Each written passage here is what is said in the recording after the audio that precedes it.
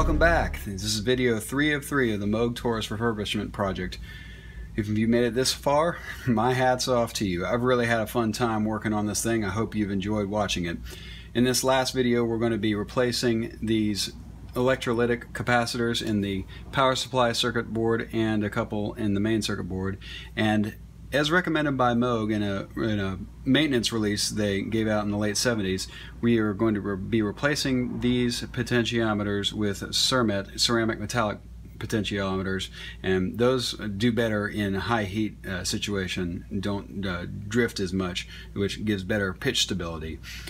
And after we're done with that, we're going to be putting it back together, kind of getting a few extra parts and finishing it all up. So let's get right to it.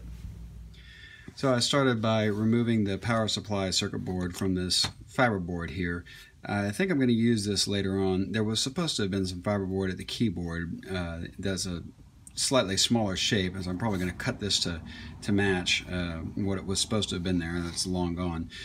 But we're going to replace these electrolytic capacitors. There's essentially an insulating liquid in these embedded in the paper rolls. After a few decades, it evaporates, the capacitance goes down, they don't work as well. So this thing's 4 decades old. We need to replace these. Notice that the new one is a lot smaller than the old one. You can just attribute that to progress in the industry. So let's get started. I'm going to desolder these, starting on this back side. Just take them off and put the new ones on.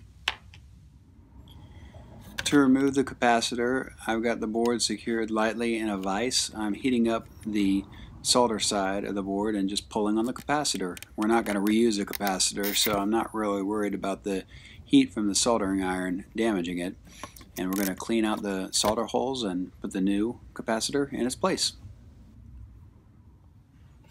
After cleaning out the holes, just take the new capacitor, bend the leads, and insert it right into the holes.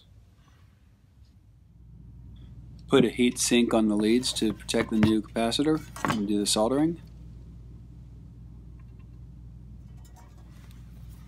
Trim the leads. And we're done. Alright, so far I've replaced 5 electrolytic capacitors in this power supply circuit board. Now that we're done with that, let's go over to the main circuit board. Okay, what we're going to do here is replace 6 of these integrated circuit variable resistors with new CERMET variable resistors, as well as a fixed resistor in series with it. Now each of these things right now is actually 2 things in one. It's a variable resistor in series with a fixed resistor in each one of these. So when we replace it, we're going to have to replace it with 2 things, except for this one. This one only has the variable component. The fixed resistor portion isn't actually hooked up to anything. But for 1, 2, 3, 4, 5, we're going to replace those with 2 items, this one with 1 item. And we're also going to replace these 2 electrolytic capacitors. Alright, I got a couple of these done already, and one of the things I've learned along the way is that desoldering the 6 to 10 points of these things in one shot is really difficult. This one's got 1, 2, 3, 4, 5, 6, 7, 8 solder points, and it's not really worth it. So what I've been doing, this may shock you, but I've been doing a little of this. Just pry the whole thing up, because we're not going to use it again.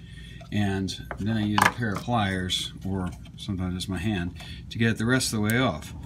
I'm going to cut away and do it, but essentially that's the deal. You're better off just taking these things off by force than cleaning out the holes to add the new rheostats in there, rather than trying to desolder all of them. It just takes too much time. Okay, I got it completely off. Now, the pinning of these things, if you're looking at the schematic that's downloadable online, it'll say, right here it says 1, 5, and then 13. Those pins correspond to 1, 2, 3, imaginary, 4, 5, and you got to imagine 6, 7, 8, 9, 10, 11, 12, 13, 14, 15, 16. So in our case, we're dealing with 1 and 5, which are tied together on the other side, and 13. And we're going to put the new one in for the schematic. I have replaced 1, 2, 3, 4, 5, 6 potentiometers with these new Surmet potentiometers, and have added some resistors. 1, 2, 3, 4, 5. Actually, this one was already there. Added them in series per the schematics. Now, interestingly, on the back side of this, there was some bits of printed circuit, essentially a dead end, starting nowhere and going nowhere, ending in 2 terminals, which lend itself really well to placing these resistors in series per the design documents. Now, these weren't there before, but the printed circuit was. It's almost as if Moog had designed it to have these added later, which they may very well have done. So I took advantage of that, and I also replaced these 2 electrolytic capacitors. We're going to reassemble the whole thing, and here's hoping it works. Let's give it a shot. Alright, I've got it partially reassembled, and I've been testing it out. This is the tuba sound. Sounds pretty good. The bass sounds good too. Taurus. It's a little slow on the attack. I may look into that. The variable sounds good. Now, it all sounds good, except there are a few fundamental problems. First of all, this, it's supposed to be an A, and it's not an A. And while I can adjust that to a certain degree inside, there's still a problem. And that carries over to the second oscillator, and the oscillator B as well. I'm going to cut away and lift this thing up and show you what's going on. Okay, I've got it opened up now, and I'm set to the tuba sound. Now this potentiometer right here controls the pitch of oscillator A. So I'm going to bring it down to about an A. It's a little bit sharp of that right now. There, that's about an A, and that's all well and good for the tuba frequency. Now, this one here should also adjust the tuba frequency independent of the others. It's not doing anything, so I've done something wrong there, and I got to fix that. However, having said that, if I go to, say, the bass sound, and this is the, that's not the Taurus frequency, this is the bass B frequency, I can't bring it down far enough. Can't even do it with frequency B. Everything is a little too high on frequency B. Same is true for the Taurus. Let's see, this is the Taurus. Yeah, can't bring it down low enough. Now, I've done everything per the specs, and checking it over, with the exception of this, it looks like I've done it right. Oddly, the resistors that I've added here, that one was already there, and this one over here appear not to be large enough, even though I've done it per the directions. Which is kind of odd. If I short them out, the pitch jumps even higher, and I'm trying to bring it down lower. So what I'm gonna try to do a little trial and error work here, adding resistors of slightly larger value to get the pitch down into the right range. Alright, I said I did everything per spec, but guess what? I didn't. There were a couple places where I made mistakes. Over here, this is the trim pot for the pitch of oscillator A and its complementary resistor. This resistor is spec'd out at 49.9K. I had put a 47K thinking that would be good enough. It turns out what I should have done is to err on the higher side. Couldn't get a 49.9. And the 47K was too small, so I put a 51K resistor in there, and now it's working great. Got oscillator A tuned up properly. And then over here on oscillator B, you got the trim pot and its complementary resistor. I had put a resistor that was 1/10 of its recommended rating here. I had misread the bands, and so I got the right one in there now, and I got oscillator B tuned up right. And lastly, I mentioned I had done something wrong with this tuba trim pot. It turns out I hadn't. The pitch for oscillator B was actually going up and down as I turned it. It's so quiet compared to that of oscillator A. It was hard to hear. So everything's good now. It's tuned up. Things are sounding really good. That's the variable sound. Taurus, tuba, and bass. All sounding great. Now we're going to put the thing back together and do some cleanup on the outside of it to get it looking right. This is the inside of the case where the loudness pedal slides up and down. Now originally it had a kind of a dust cover that was glued down here and here. It's long gone, and I've decided to make something that'll kind of cover up that hole a little bit, and this is what I'm using. I've got some heavy-duty black Velcro, the hook side, loop side, and this is some thin foam that I'm going to put on the back of this, the cloth side. This is sticky back here on both these, and that will give it some rigidity.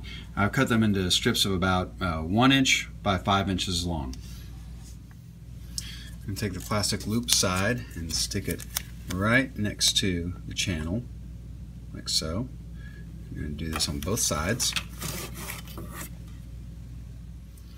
Now I'm going to take the cloth and foam and stick it right on here, about halfway on, so that it's actually resting against the post here. And I'm going to do that on both sides. And the end result is I have a slider guard which allows the slider to move freely, very little resistance at all, and closes up behind it as it passes. Looking at the underside of the pedal board, there should be 4 rubber pads here, here, here, and here. This is the only one of the original ones that's left, and the rubber is completely hardened. However, I'm going to leave it in place. Here I'm going to make another one. This looks like a rubber pad, but it's actually just a little thing that's kind of recessed up in there. The rubber pad is gone. The metal hits the floor, so I'm going to make a new one for this, and I'm also going to make a new one for this. It's not going to be too difficult. Essentially, I'm going to take a rubber stopper, very similar to that one. Using a vise and a jigsaw, I'm just kind of cut it to the appropriate thickness.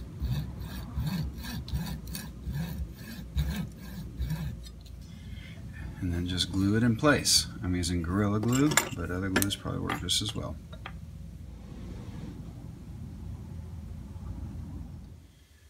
For just about the last step here, we're going to talk about the variables door. As you probably know, these things tend to go missing, and this is the original one to this unit, which is kind of amazing. They're held in by these little nubs that bump out on the plastic, and they're just sort of wedged in there. So naturally, as time goes on and the plastic kind of contracts as it gets older, they don't hold in anymore and they fall out. So what I've done, I've taken a little bit of electrical tape and just dropped it over the nub right there, and there's 6 points. 1, 2, 3, 4, and I need to do it to 5 and 6. And just take the door and slip it in place, pressing at all 6 points. Make sure it's in there. And now it's not coming out. I was also able to replace the magnets on the door here, here, here, and here. I think some of the portions are missing, but I was able to get enough of it on there in such a way that it actually stays closed now. So we are just about done here. Okay, let's take a look here. Here's the bass sound.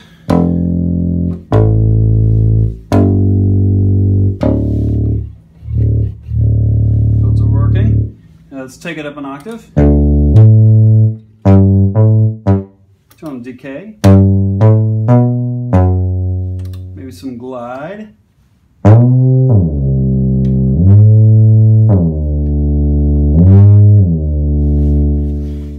Tuba sound.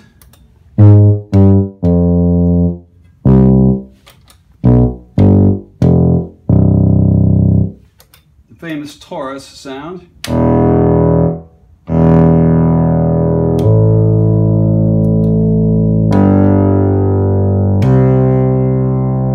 And of course, the variable.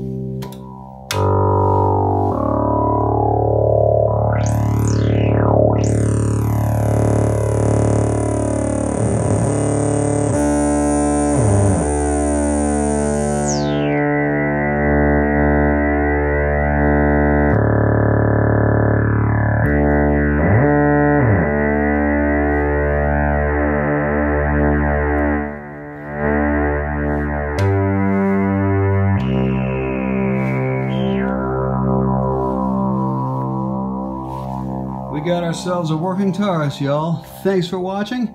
Hope you had fun and maybe even learned something along the way. I sure did. Y'all take care. See you next time.